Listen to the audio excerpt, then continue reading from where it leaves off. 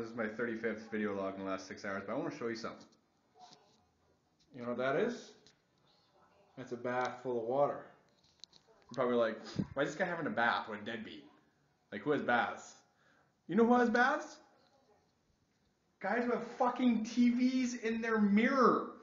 I have a TV in my bathroom mirror in my hotel. Are you kidding me? I'm not leaving. I'd rather die in this tub than go on living the rest of my life. Look at that. How could I go on knowing that I don't have a TV in the mirror in my bathroom? It's fucked.